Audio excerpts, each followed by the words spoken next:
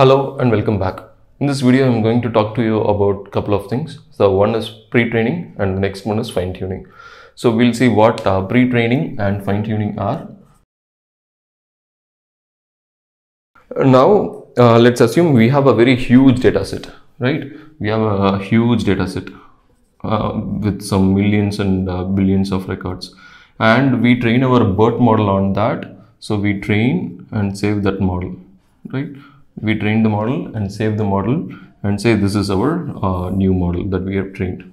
So the model, we call this M.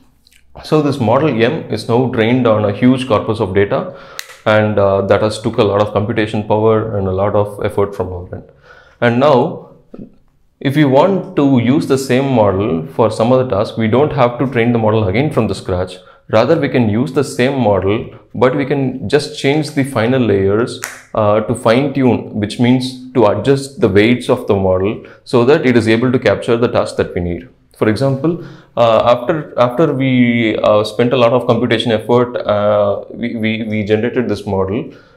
We use this model for some tasks. Say we want to use it for a sentiment classification, and now we have some other tasks like text classification task. Now, if you want to use this, if you want to train on the text classification, we don't have to start training this model from the scratch again to use it for the text classification. We can just use this model and fine tune its weights. Fine tuning is nothing but we are just going to use the same model, but we are going to just adjust those weights a bit because this BERT now already understands the language better. So we can use that advantage to make sure our new tasks can also be carried out with the same model. So this is basically a type of transfer learning.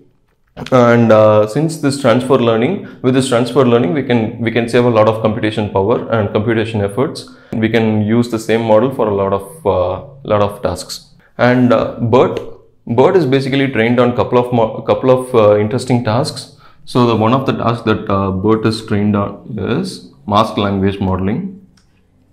It's called mask language modeling. And the other thing that BERT has been trained on is something called as next sentence prediction.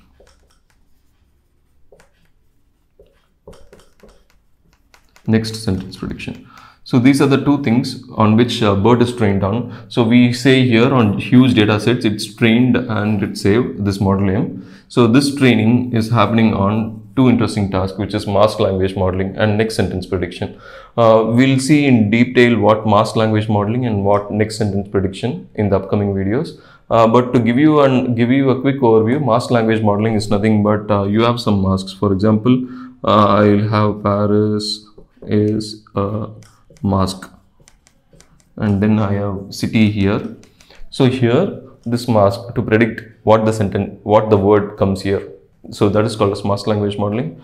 And next sentence prediction is something like there was a kite, sentence A, which is sentence A, and it was flown by say Adam, right? So we need to see whether the second sentence is a follow-up of the first sentence. So if it is a follow-up sentence, then it is a follow-up sentence, or we basically need to predict true or false. Basically, we will talk about these tasks in the upcoming videos. Until that, please like, share and subscribe to the channel, and I'll see you in the next video. Until that, bye and take care. Thank you.